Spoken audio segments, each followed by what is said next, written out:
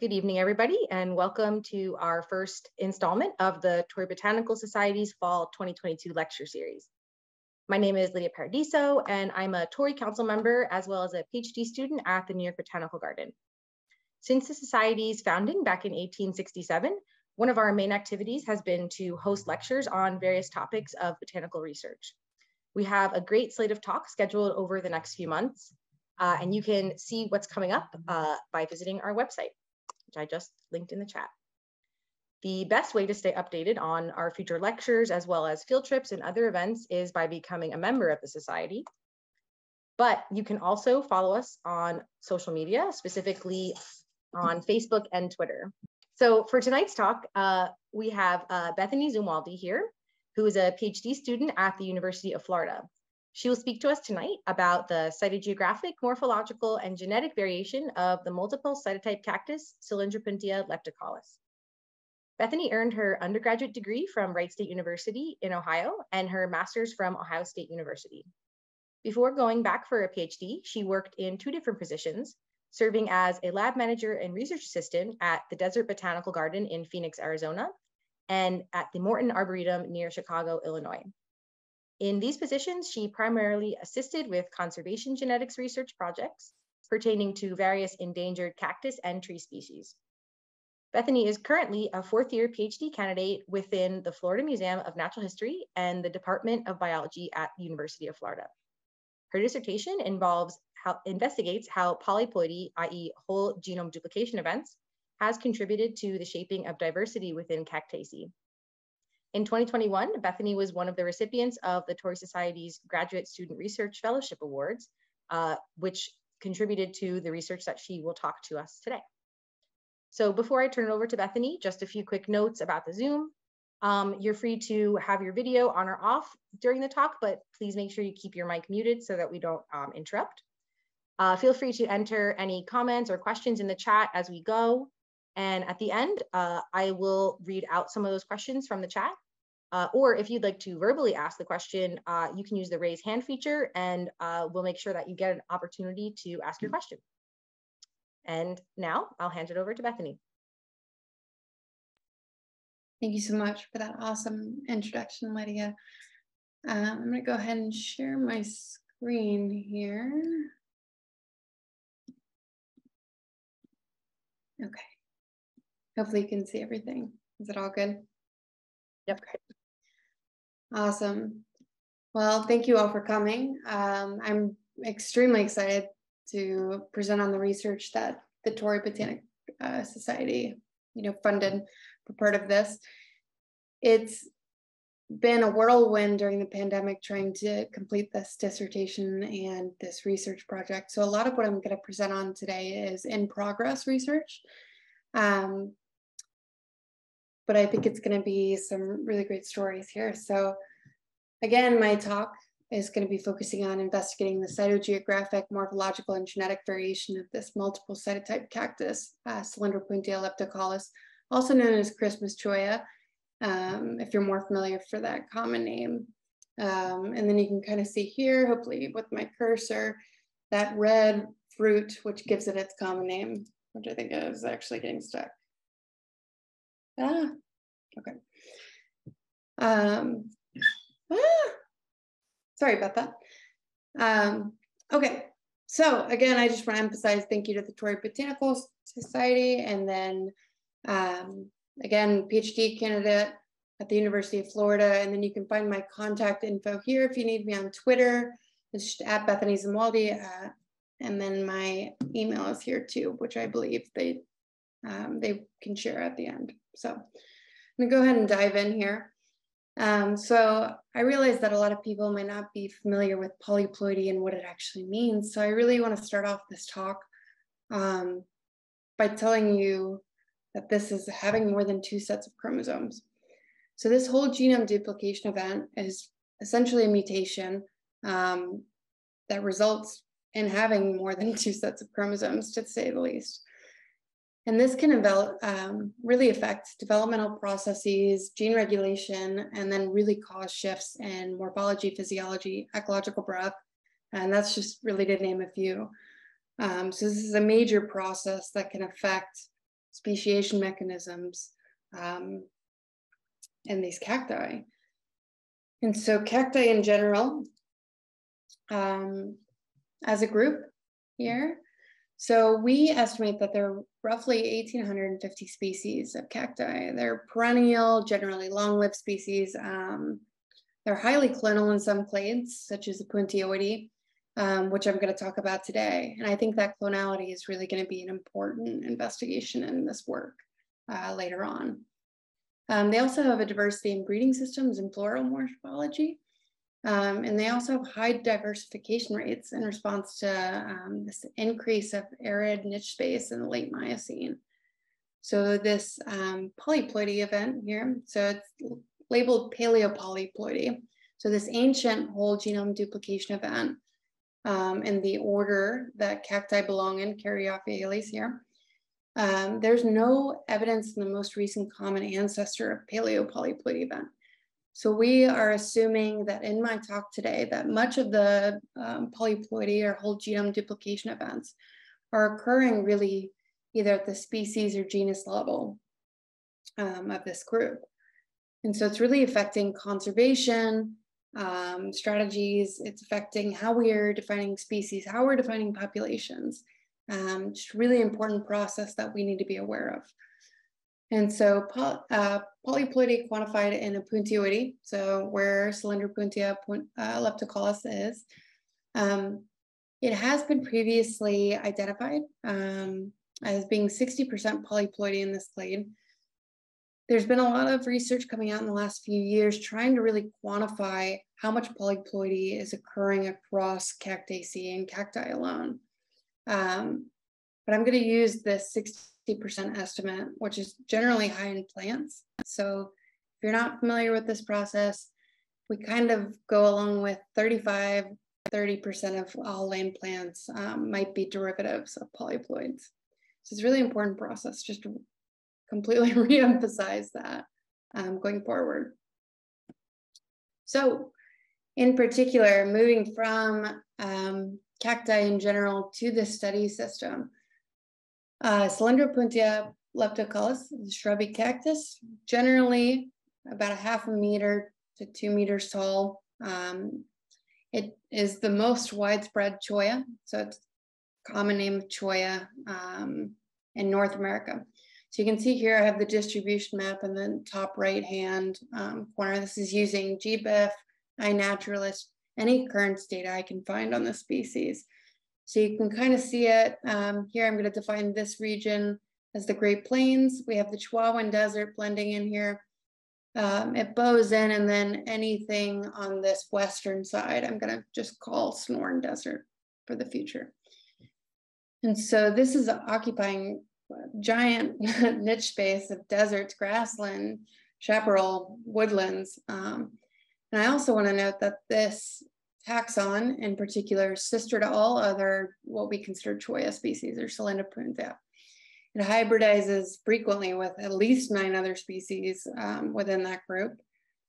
And the really cool thing that I want to emphasize is that there's multiple cytotypes. So we have diploids having 2 genomes, triploids having 3, and then tetraploids having 4 represented in this group. And so the key aspect of this research in particular that is really cool, hasn't been done before, is that this is going to be a fine scale study of Cylindropuntia leptocaulis. Within Cactaceae, fine scale studies are somewhat uncommon, but especially in a puntioidy. So in this talk in particular, I'm going to focus on cytogeographic, so the distribution of ploidy levels. We're also going to briefly talk about the work that I've been doing with an undergraduate, Raquel Garcia, on the morphology.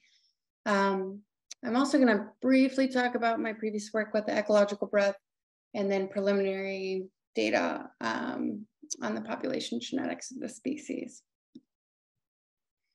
And so a majority of this talk is really going to be emphasizing on that variety of ploidy level, and that's distribution of cytotypes, what I'm calling cytogeography. And in particular, cytogenetics has been really useful for species delimitations in Cactaceae. possible cryptic species within morphologically similar and also recently diverging groups has been noted as a really key mechanism of speciation. So we should be particularly aware of species that we're defining with multiple cytotypes. Should we be calling these different species? Do they interbreed? Are they reproductively isolated? These are kind of the common questions that we should be thinking about and when we're estimating how many species are within a group and what we should conserve, for example, in the applied sense. There's been several cytogeographic studies of chollas, but they're very broad. There's really no studies prior to this that are really looking at the population level, which I'm particularly interested in. So we want to know, let's see, the research question here is, what is the pattern of cytotype distribution of cytotype or Cylindropuntia leptocaulis? And so I'm mainly going to go over the results from the chromosome counts, but I also have a little bit of preliminary data on using flow cytometry. So chromosome counts are a direct measure of ploidy, whereas we can use a flow cytometer to estimate genome size for these species or these cytotypes. I also really want to emphasize that again, so I have a map here showing the previous knowledge prior to my dissertation of what we knew about the cytotype distribution. So this is from Mark Baker. And so I have in purple here, the purple diamonds as diploids. You have your squares as triploids, and then your circle in blues as your tetraploids. And then we can see here, anything that's a small gray circle is our undetermined or to be determined ploidy level. So we have a pretty great grasp, or Mark had a pretty great grasp, I should say, of what's happening here at the Sonoran Desert. And then generally, we're lacking a lot of information about the Great Plains and Chihuahuan Desert. I will emphasize that most of my dissertation has been limited by collecting data that is within the United States. So collecting data within Mexico has been somewhat difficult. So any data I show you today is strictly within the United States. And then I also want to emphasize that, well, I guess that's what I want to emphasize. I'll just leave it there for now. There have been several complications to this dissertation in which Tori has been particularly helpful, especially with funding. There were a lot of unforeseen aspects of what the pandemic was going to do to this work. So I had to figure out a way during my first field season to go out and in 2020, mainly focus on collecting information on Texas populations. So the previous work, basically what Mark did was take one individual per population. So it was not at a population level. It's a very broad sense of what's happening in the species. What the pandemic kind of did was restrict us to Texas for the time being. Basically, my colleague and I, Emma Spence, went out to Texas, traveled all along to as many populations as we could. And then I had to keep a lot of that on my porch due to university restrictions on accessing greenhouse space at that time. So essentially, I was trying to grow out roots for chromosome tips to get these mitotic counts, which involved, for example, setting up a microscope in my house and just trying to get as much data as I possibly could during this time while we couldn't access the university. Obviously, my dogs are very compliant in that sense, but it was quite an interesting 2 field seasons going through what we could to get permission to sample. And so what I suspect you're most interested in is the current status of this project. So there's been 2 field seasons, and for most populations, or at least I should say many populations, I have gained at least one individual chromosome count, so a direct count of what the ploidy is. So I have a GIF here playing on your right. It's going to circle back through but it'll start at the beginning where we knew nothing about, or very little about the cytotype distribution of the species and how it's progressed, whether that's based on sample collection and all the chromosome counts. I've also noted here, we've collected plants from about over 200 specimens. So some of these points here represent population level sampling, and some of them strictly are just collecting one plant to try and gain an idea of what the cytotype distribution is broadly. So we went out, we collected plants for the greenhouse. We also collected every individual on silica for DNA extraction later on in case we need it. At this point in time, I've developed a flow cytometry protocol, with the issue being that that has been down for the last 3 months. So really, I'm relying on my direct microscope work at this point to gain the data that I need. But with that preliminary data, luckily, we have some initial data here. So in purple, I have what I have already previously counted as 2x. In the orange, that's what I previously had direct measures of as your 3x or triploids. And then your your blue here is your tetraploids and 4x. So you can see here with the flow cytometry, this indirect measure where we're staining the nuclei and running in through the machine. We don't have this direct break with the current machine that I'm using. So there might be some issues here delimiting what's a diploid and what's a triploid.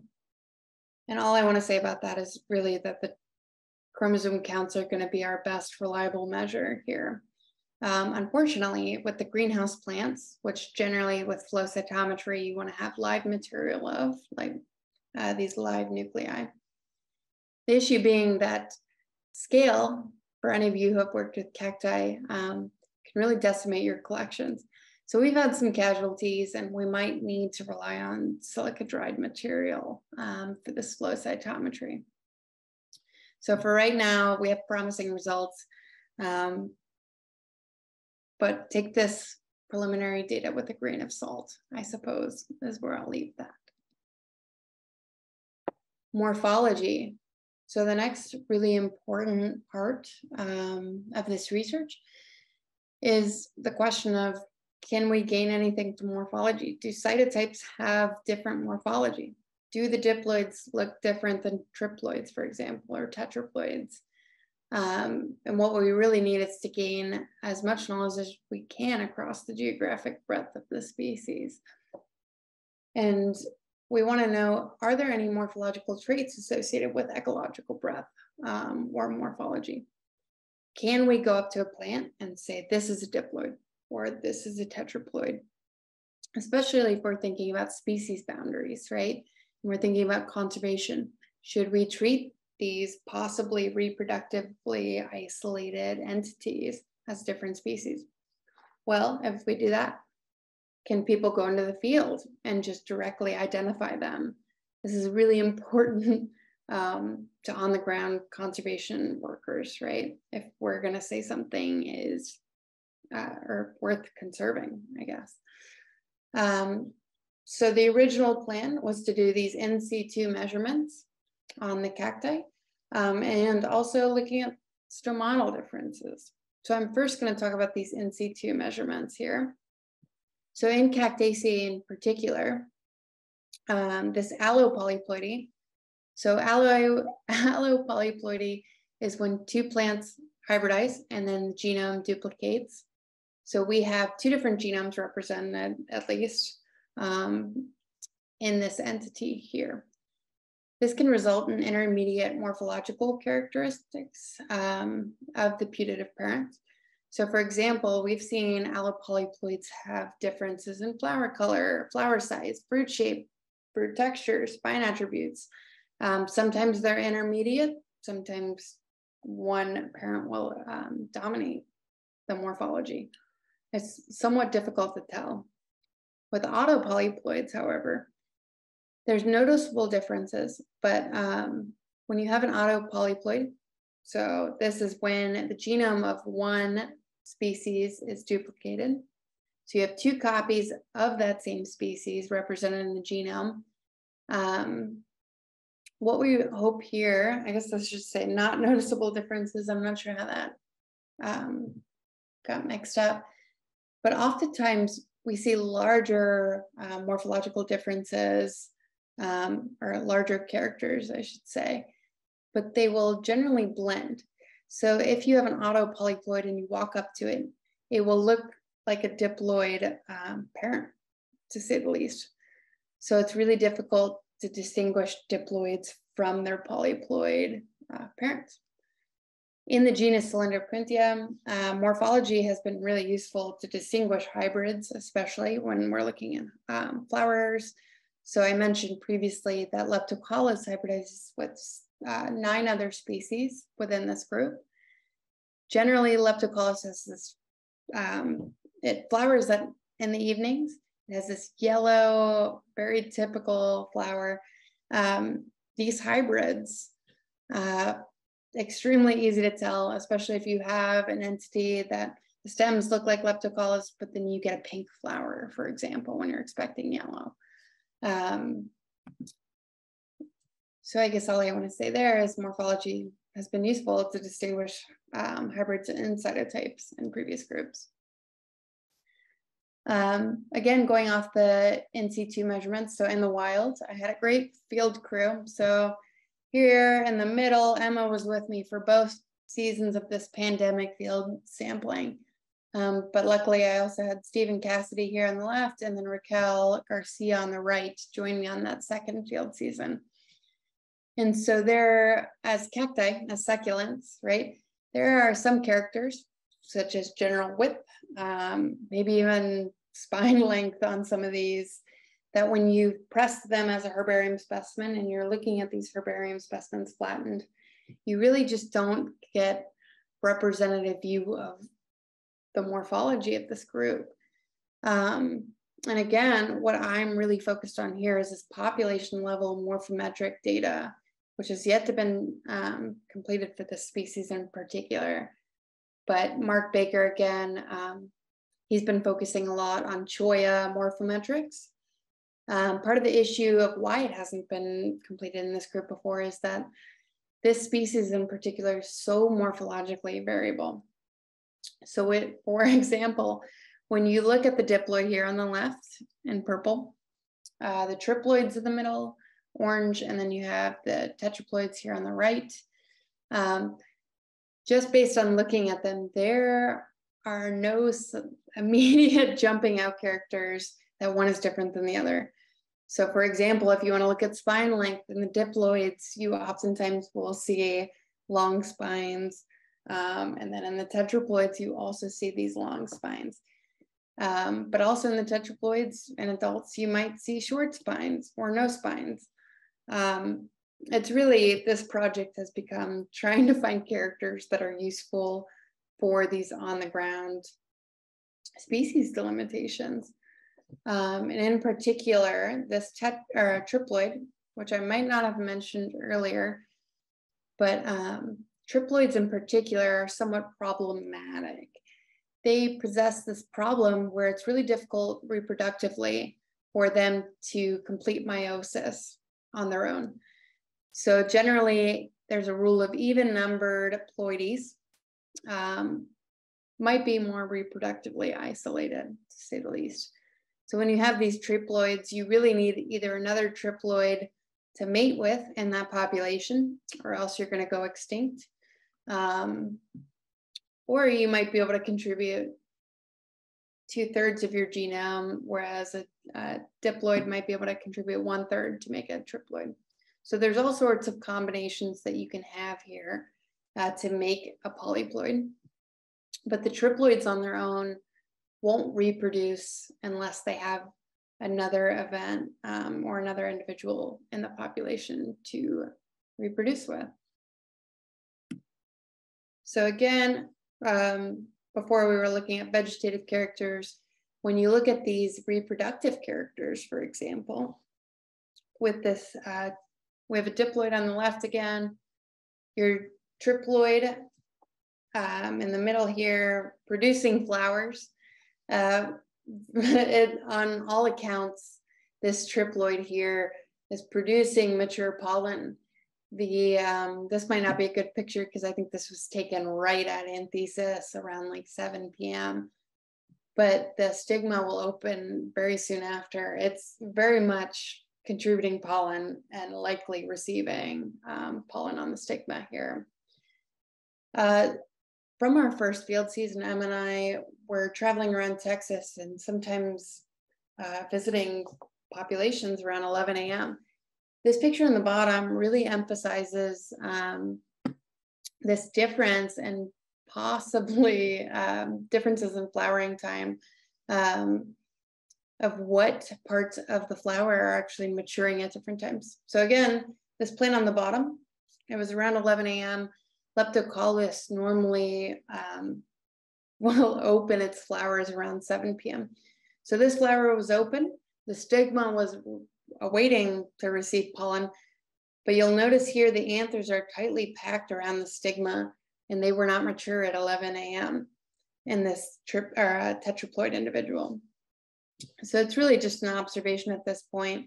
But what I've done a little bit of research on since then is take iNaturalist data. I was trying to look at the phenology times from when basically the stigma and the stamen were mature, and try and really see if there's possible phenological differences. It's hard to obviously to tell what ploidy it is, but possibly if we know that the tetraploids occur only in certain extents of the range, for example, the Great Plains and the Chihuahuan Desert, but we don't see any phenological differences in the diploid and that Sonoran Desert.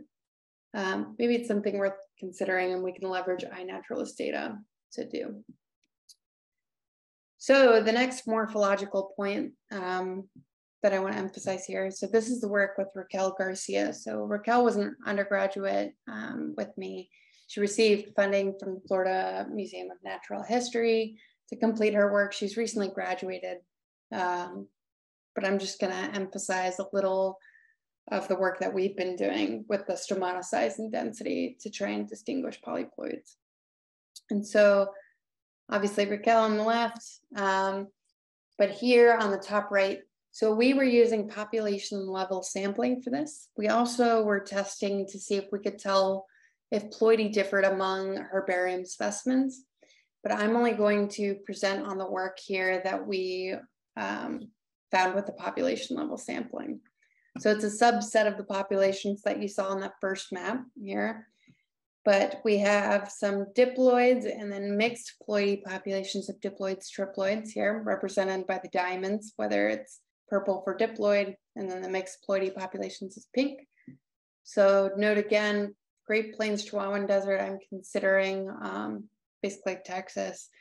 We included in this preliminary analysis a population right in the middle here where it starts to bow in between the Sonoran Desert. It's currently counted as a diploid, but I've also recently counted triploids. So this has been somewhat updated. But oftentimes here in the Sonoran Desert, we're finding a lot of triploids appearing. So the really key mechanism here from the cytogeographic data and these chromosome counts, there are seemingly a decent amount of triploids appearing within these populations. So the general amount of abundance that triploids are occurring in these populations is still to be determined. But this is generally pretty uncommon for plants to have. And I also mentioned this at the very beginning of my talk, but this is likely contributed to their clonality. So leptocaulis, the stem will pop off, and as soon as it hits the soil, it'll start putting down roots within a couple of days, maybe, or as soon as it gets rain. So it's highly clonal, which allows its triploids to kind of hang around for a while and maybe wait out for other triploids to appear to mate with, or maybe it will have some reproductive barriers diminished with the diploids it occurs with or the tetraploids. So Raquel, some of these key findings from the stomata data. So what Raquel did is she took images at both 400x and 100x on her microscopes here. And she was measuring density and also measuring stomatal length, width, and area. So this first slide here is showing the density measurements. So she took 5 images per individual at 400x, and then counted all of the stomata within that image. And then we averaged that across individuals. And so the key takeaway here is that when you're looking across ploidy, so this is generally, it's including anything we have a direct count on. So this has no flow cytometry data in the morphological samples here. So we tend to observe a higher density, stomatal density in the diploids when comparing that with the triploids and tetraploids. We also note if we're trying to find trends, maybe, thinking about if latitude has any effect or elevation of where these occur have any effect. There's this decreasing trend for density across latitudes and elevations for the tetraploids, but you tend to see this general increase, more so represented in this elevation, right? And with this high correlation of 0.72 across these diploid populations. I'm going to get more into this, I believe, in the next 2 slides, but here, let me go back. I want to note that the diploids, again, occur within the Sonoran and the Chihuahuan Desert and the Great Plains. So you really have this elevation gradient in the diploids that you might not be seeing as much of an effect from in the triploids here. So when we are looking at stomatal length, width, and area, we tend to see smaller width, length, and area of the diploids when compared to their triploid and tetraploid individuals. This is not a complete surprise by any means. So when you have a tetraploid, for example, or you have something greater than a diploid, you have more genetic content in that cell. And so the reason that we're using stomatal cells in general is that we need some sort of proxy for cell size, right? So if we have double the amount of DNA, for example, in our cell, we should be able to see that in any other cell. So larger cells represented by this tetraploid by length, width, and area. And I will say, since these are cam plants, they're doing photosynthesis at night. All of these were taken during the day, so hopefully we're not seeing these kind of stochastic events for width. But when I'm talking about this, generally length is the most reliable measurement I'm going to show you here for our stomata. And so when we have decompressed this information, let me go back. In these images I was previously showing you, these are including all of the individuals from all populations that have counts to them. But if we look at just the populations, and just to reemphasize that there's a noticeable difference between the diploids from the Sonoran and Chihuahuan Desert. So if you look to the left here, populations BAZ 29 to 44 in general, these are all Texas populations. And then everything from 58 on, so about halfway through this graph here, that is all Sonoran Desert.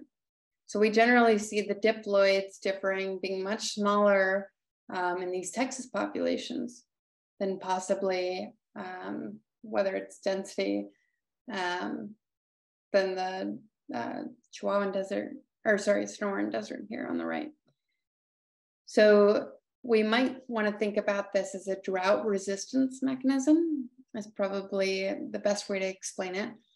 So if you are occupying, for example, if we're looking at length, we probably want smaller cells, for example, in the Sonoran Desert and Chihuahuan Desert to an extent, to kind of reduce this evapotranspiration, right? So we would expect in the Great Plains where drought isn't as much of a problem to possibly have these larger cells. And that also might be why we only see the tetraploids occurring in the Chihuahuan and also the Great Plains primarily. We also did a few regressions here, just again looking at latitude and elevation for these preliminary results. And we tend to see these smaller length, width, and area of the diploids when compared to the triploids and tetraploids. We also generally see this negative effect when you are increasing in your width or length or area. I'm only including width and area in these images. But as elevation increases, you get smaller cells, which is also as we expect. This is not in the title of my talk, but I wanted to include just a few preliminary analyses regarding ecological breadth. So when whole genome duplication occurs, this can affect developmental processes such as gene regulation, leading to this morphological, physiological, or ecological breadth. Here on the left, I'm showing you, just in general, I'm using level 1 ecoregions. And of course, I'm trying to use the same ploidy categories here. So purple, you'll see diploid again occurring across the entire range. You have your triploids occurring here. This data in particular is from my first field season with Emma. And then we have these tetraploids exclusively occurring in the Chihuahuan deserts and Great Plains. So the goal is to be able to get enough data, if we can, to describe, move forward, or move back. The goal is to get enough data on the ploidal level to be able to model ecological niches. And again, these whole genome duplication events can lead to species range expansions, as we've seen before. But really, we want to know, does ecological breadth vary among ploidy? And are there any particular climatic variables influencing this separation? So what exactly is keeping these tetraploids from entering the Sonoran Desert, for example? And so the goal here is to hopefully utilize and leverage these multivariate analyses, maybe PCAs if we can, univariate analyses of just the climatic variables. And then also if we can get enough data at the ploidal level to implement niche models, that would be the dream by the end of this project. And again, when you're modeling and using niche modeling to model cytotype suitability, ideally you need enough data for these models. If you don't have, let's say 20 or more points per cytotype, it's really not worth modeling. You're not going to get a reliable model. So I'm hoping that I can at least gain enough data to be able to do this to complement that population genetics aspect. But what I have here, these were very preliminary models. The base layer is showing the current suitability using all of the occurrence points possible. So this is over about, I think, 2,000 points, little gray dots. This suitability model is omitting any ploidy data. So this is generally the current suitability of the species with the cytotypes laid over top.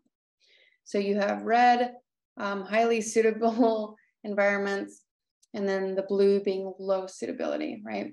So they can live there, but they're likely not going to be there, whether that's using precipitation or climatic, or precipitation or, oh my gosh, temperature variables. We can also utilize niche modeling for the entire distribution of this species. So using all those gray dots to model into the past, which is something I've been doing. So looking at the mid-Holocene, for example, in this top left panel, 6,000 years ago, we see a little bit difference. I wish I would have kind of put this previous model here. It's not completely different than what we currently see. So very similar. But if you look at this last glacial maximum panel in the top right, 22,000 years ago, That's what I really want to note. So the tribe Cylindropuntia in the Sapuntioidy group was found to have diverged around the mid-Miocene. So we're talking anywhere from about 15 to 21 million years ago. So this is around the time the group diverged. And previous work by Lucas Major, 2019 here cited, shows, oh no, it cuts off leptocaulis, but leptocaulis is sister to everything else in this group. So likely diverged with the most recent common ancestor to the rest of the group. So if we model this particular species, we notice some really cool results here that I wasn't particularly expecting.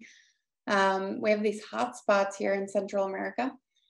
And also a big biogeographic question in the past has been, how has cacti arrived in these islands, right? I'm not going to go into more detail. This is purely speculation here based on this niche modeling, but this might be a promising result to kind of look into to possibly explain that there might have been a movement out of South America, up Central America, and maybe a jump here from Central America over, rather than coming from South America and up. So somewhat contentious, but based on just the modeling of climate, we tend to see these results that maybe we weren't expecting to see. Based on preliminary multivariate analyses here, using climatic variables, so we have temperature represented in the red over here on the right. What we're hoping to see here are the populations separated based on ploidy. However, you'll note that there are certain populations on this graph that are more separated than others. If you look here, so the further separated it is, and the larger the arrow pointing to that, the larger contribution that particular climatic variable has, kind of separating out this niche in a sense, to say the least. I also have in the blue over here, precipitation variables. I will note this is very preliminary, and this does not, when you usually run these analyses, what you want to do is run it, and then you want to remove variables that are kind of giving you redundant data. This multicollinearity is what we call it. So this is very preliminary, just showing, yes, we have ploidies, whether it's diploids having different niche space than other diploids, maybe tetraploids in the same boat, triploids possibly occupying separate niche space. It's really this, take this figure with a grain of salt, I guess is where I'll leave it. I've also run some preliminary univariate analyses here. And again, this analysis in particular was ran before any field work happened. So this is taking all of our bioclimatic data. So we have 19 total variables. I've only put up 4 here that were particularly interesting. So we're hoping with these types of analyses to see the diploids, for example, and precipitation seasonality. All this means is how much precipitation is varying from season to season, right? So we might have a great variation with diploids being represented, again, occupying several deserts and habitats. Our triploids might be prone to popping up in certain seasonality conditions, and then the tetraploids occupying a possible niche space here. Again, mean temperature of the driest quarter, so hottest time of the year, or driest time of the year, I should say, coldest time of the year in the bottom left, and then possible effects of evapotranspiration. So again, purely speculation until I can get all of the data for ploidy put into these. But future considerations, when I originally did this analysis, I was only finding triploids in the Sonoran Desert, but since this analysis has been ran, we now have triploids popping up in both desert types and also in the Great Plains. So really we should be thinking about, should we be separating these groups into mixed ploidies, or should we be looking at the data altogether as triploids in the Sonoran Desert versus the Chihuahuan Desert, for example. So these are future considerations. And I'm going to end my talk here based on what I've been focusing most of my time in the last few months. So population genetics, which is really, I mean, it's a passion of mine. It's something that I consider a primary focus of this work. I'm hoping that this will elucidate these fine scale patterns of gene flow and genetic differentiation and inbreeding of these cytotypes. So this type of work has not been previously accomplished in the genus Cylindropuntia. We've seen a couple population genetic projects in Apuntia and of course across Cactaceae, again in this genus, very novel. Population genetics in general is very ideal for these what we're calling neo-polyploids. So these really nascent new polyploid events, and for investigating other potential factors that really might be contributing to this differentiation and long-lived and giant breadth of this particular species. And so we've seen gene flow be particularly important, especially for cytotypes and speciation mechanisms in columnar cacti previously. And this is generally because we see natural selection favoring colonization of these long dispersed individuals into new environments. We also see lack of gene flow and inbreeding and vicariance events in groups of cactus, so such as mellow cactus. So not in Apuntioidy, but these other, probably what you think of more typical cacti with these smaller distributions and higher habitat specificity. So really we're asking questions of what, on a population level, what are these plants doing? Are they breeding with each other? Is this affecting their niche space and distribution? Is this making them more specific to their habitats? Are they able to occupy new niche space based on genetics? And we also, again, I'm really interested in the effects of clonality. And so you're going to see here in this next slide that I'm going to show you, for this work, I'm going to use microsatellite repeats. And so generally in our field, population genetics is moving towards our next generation sequencing techniques. Microsatellites has been kind of considered somewhat outdated, etc. But really what this is going to be able to show us is this fine scale clonality effects. So with this next generation sequencing, we wouldn't be able to see much of the clonality on this population level for the cost that I need it to be. And so just to emphasize what the research aims are with this population genetic data, I'm hoping to quantify genetic diversity within and among cytotypes or ploidal levels. We want to try and quantify this extent of clonality within populations. And how does that differ between ploidal levels, for example? Are diploids more prone? Are they more clonal? Is that leading to more triploids, for example? Are there certain populations where we're seeing diploids and tetraploids? I have not yet seen any encounters of this, but really we're looking for evidence of basically how many times has this formed and what mechanism is this forming from. So again, we're using what's called microsatellite methods. And at this point, the current progress, I have went ahead and designed primers for this. And so this is using two different species, but I've also used leptocaulis alone. And by using two different species, what I'm hoping to do is try and design primers that we can look at population level effects across different species, especially with leptocaulis that hybridizes frequently with other species of this genus. So really what we're looking for here is we're hoping that this microsatellite analysis, we can find primers to use across populations, across species, across ploidy. But basically the progress of this part of it is I'm currently extracting the DNA and testing the primers. So that's really all the data I have for you on that aspect of the project. But hopefully in the next 6 months or so, we'll have some really cool results for you. And if you follow my Twitter, I'll try and post some there. So I want to end this talk, which I think is reasonably on time. I want to thank several key characters. Again, Mark Baker, who has been really influential in collecting the data, finding populations, sending me plants, everything I need to know about chromosome counts. I can't thank Mark enough for everything he's done.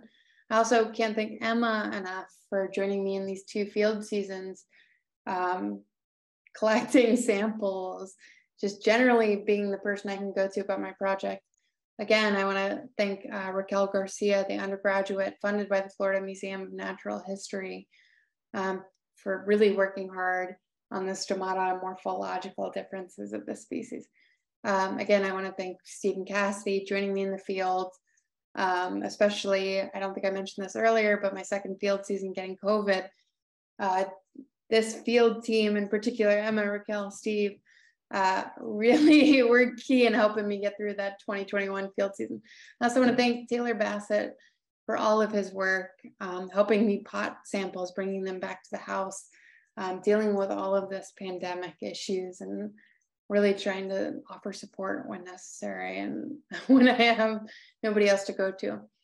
And I lastly want to thank all the funding agencies who have made all of this work possible.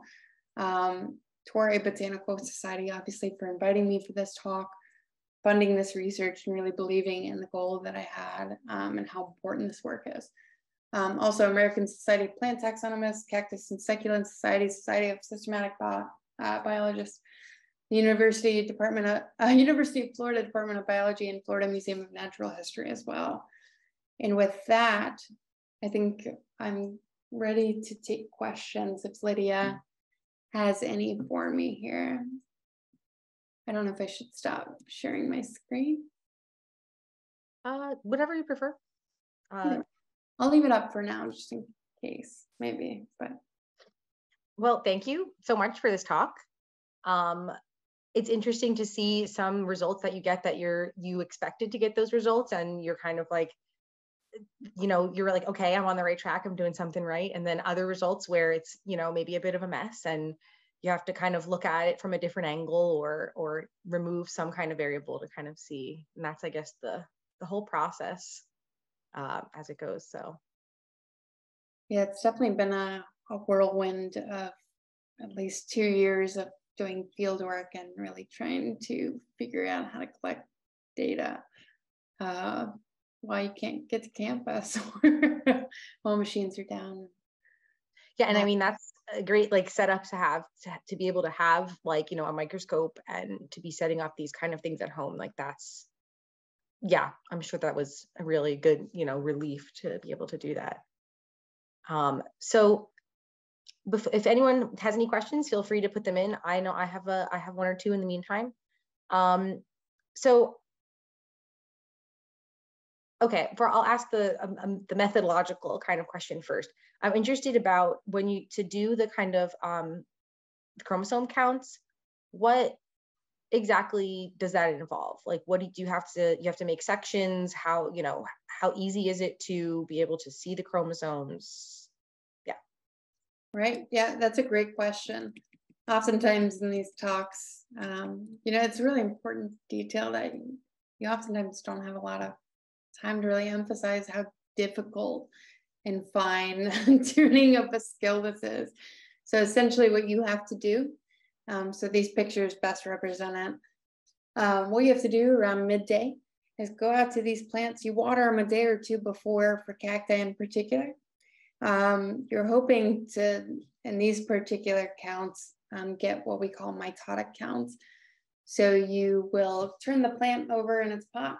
You'll take the pot up and you'll try and collect these new roots. I also think I have one more picture here of it. So if you look here, I've turned over a pot in this second to left image. And what we're looking for here is this new root growth. So we're hoping that mitosis is occurring there. So essentially, I'll take that off. I'll run it through a couple of chemicals, and then I'll mount that on a slide. and then give it a dye. So I've dyed all of these here, and you can kind of even see in these images I've included here, the little X's of what we hope to see in these certain phases of mitosis. So essentially, once we dye it, we count the number of X's we see. And yeah, that's basically, it's about 8 to 10 hours of changing it from chemical to chemical, and then maybe an hour per slide per individual of trying to really get these good pictures and counts from it. And that's for somebody who's bad at it. So for me, maybe, I don't know, at the beginning. And do you have like, I guess you have like a camera mounted on the, well, so that probably also helps with like your eyes, because I know when I did a lab once for this in my master's, and we were all like, we had terrible headaches at the end of the day. Yeah. Yeah, you know, at the beginning of my PhD, I had 20/20, and at this point, I might need glasses by the end of it. But that's likely just from too much time under the microscope. I do have a camera attached, but I didn't get that until maybe the second field season. So a lot of these images here on this, we're actually just using my iPhone on the camera lens, or on the well, that's a skill in yeah. itself. Yeah, definitely. So, yeah, props to you for that. Cool. Okay, so then speaking of this kind of ploidy stuff, I'm trying to think about, okay, the triploids, I guess, okay, I was thinking maybe triploids in some species can form when you have a diploid and a tetraploid that will have, will have offspring, but that doesn't seem to be the case here, that you're not really finding those two populations together. So is this more of kind of like an incomplete, right? Some kind of incomplete meiosis? What could be the kind of so mechanism? Generally, when we see these diploids and tetraploids coming together, oftentimes that's an allopolyploidy event for two different species, right? So the fact that we're seeing so many triploids occurring within, for example, we see a lot of triploids occurring within diploid populations on the Sonoran part of the range. And then, oh gosh, maybe I should have gone to this. I don't know where it was, current status, when through. But we see a lot of triploids occurring within these tetraploid populations too. I've only really found one population where it's solely triploid, but that's again off limited data. What I think is happening is that these are autopolyploids, which is making it really hard to differentiate morphologically, right? But also we might be seeing maybe a tetraploid producing a triploid that occurs, or maybe a diploid mating with a diploid that's giving a triploid. So that could be one of the reasons, but it's really difficult, and I don't know if we're really going to be able to make this solid conclusion using the microsatellite data. So I don't want to overstretch that, but I guess that's purely speculation on the mechanism of ploidy. And then, I mean, that makes me think, I wonder how many other, like within Cactaceae, but also outside, that they will have these like unknown, if like allopoly or autopolyploid things going on that, and I think that, I feel like this kind of work is maybe being done a lot less now that people are focusing more on molecular stuff.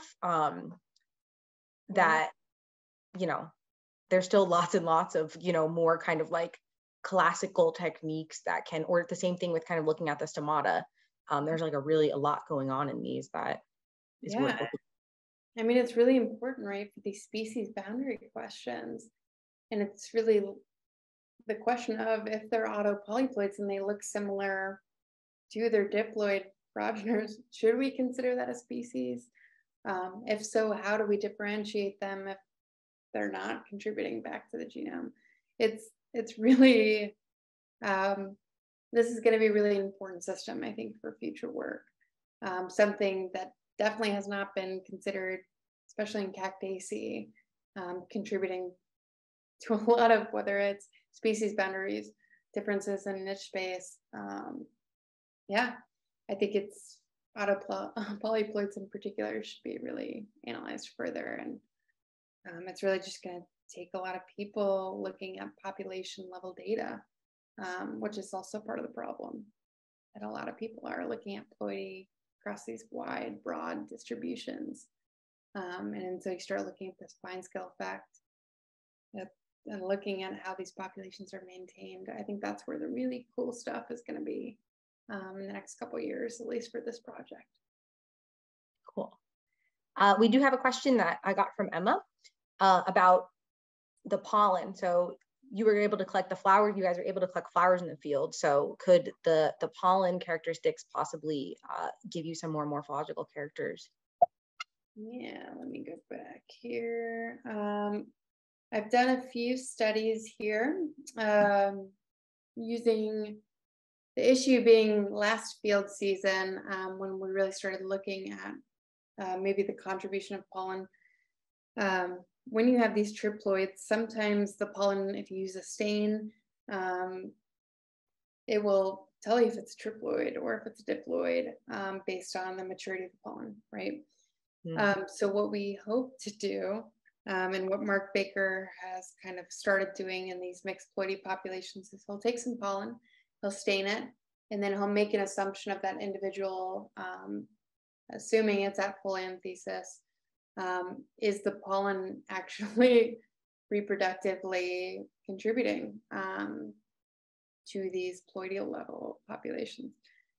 So there's been a little bit of work, but again, in this last field season, we were going in August and there were not as many plants flowering as we would have hoped. So there were a couple of populations that had them, but any hope of really using taking flowers from individuals in the field, maybe putting them in alcohol, looking at the pollen or looking at the, looking at the floral characteristics has somewhat been hindered by the time of collection.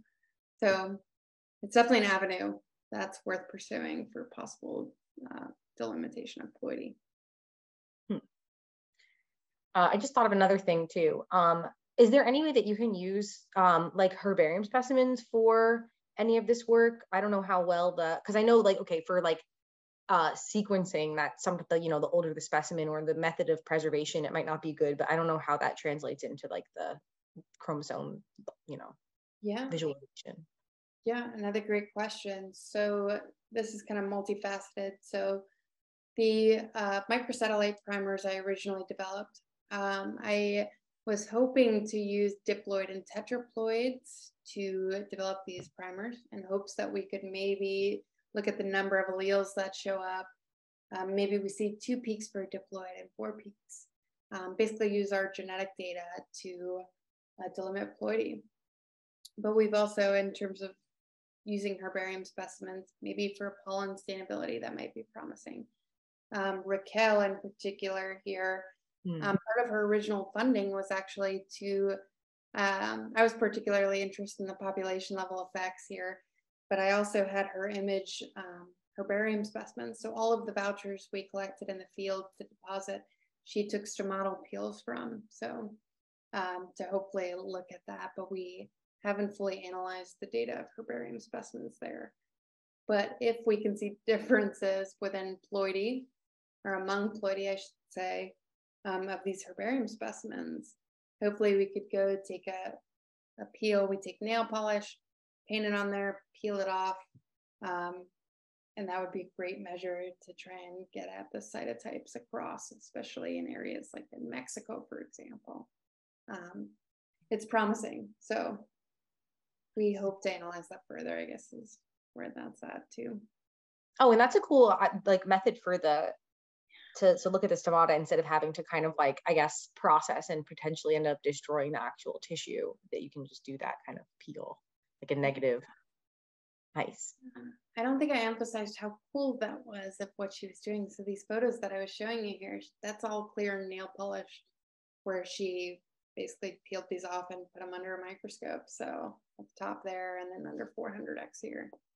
So it's very non-destructive. You still need, in herbarium cases, permission to do this, but we were hoping that we would be able to find some sort of method that's been shown to work in Opuntia, for example, for just delimiting cytotypes.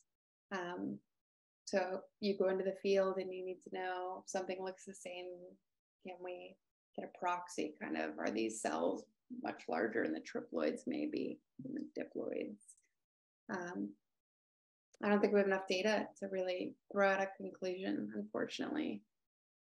So, it's also a fun like project to do as an undergrad, to kind of have to kind of start you off on your rest of your journey. Classes too. By the end,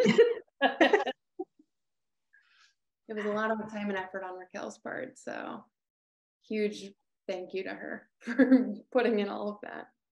Nice. And I'm thinking about, we have a Opuntia that's native to New York. That's Opuntia humifusa.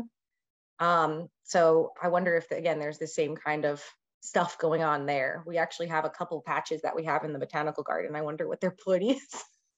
Yeah, you know, sometimes depending on who collected it, they might be able to tell you what ploidy it was, especially if it's Mark Baker. Lucas Major, for example, did a lot of counts, ploidal distribution cytotypes. So really, sometimes it either might be on the herbarium specimens, or you might be able to just get information whether it might be an allopolyploidy cross. It's definitely worth a project pursuing it further. So in Opuntia in particular, like I said, there's a couple papers out there that show differences in cytotype size, stromatal size. So promising. That could be especially a good thing if we have some, you know, like this, we get a lot of undergrad interns and stuff that comes. That could be it's a pretty fast technique, as long as they don't mind losing their eyesight. Well, anyone has any last minute speak now or forever hold your peace? But otherwise, thank you again, Bethany, for giving this talk. I'm really glad also that, you know, one of the other, you know, great things about the Torrey Society is having all of these kind of fellowships to support researchers at different levels. And like, this is exactly the kind of thing that we want to be doing, is like helping people to really like get stuff done and, you know, provide, because funding is like one of the most, you know, important things. You know, moral support and you know, listening to you is great, but like the money is really what helps to get, you know, more samples and more different analyses and all that kind of stuff. So happy to be able to contribute to that. Yeah, I wouldn't have been able to do any of this without Torrey or any of these other societies. So it's really critical to myself, the knowledge of the field. I can't thank you guys enough for every opportunity you've given me. So, and thanks everyone for coming and sticking around. Related to this pollen question that we had, next month our talk is actually going to be about the virome of pollen. So what kinds of things pollen is carrying on it, which I think will be very interesting. Bethany, hope that you stay dry down there in Florida with the hurricane. And I'm sure well, maybe not, but if it doesn't veer off into the ocean, maybe we'll get a rainstorm in a little while too. Yeah, thank you so much. Yes. All right, everybody, have a good night, and hopefully we'll see you again soon. Thank you. Take care.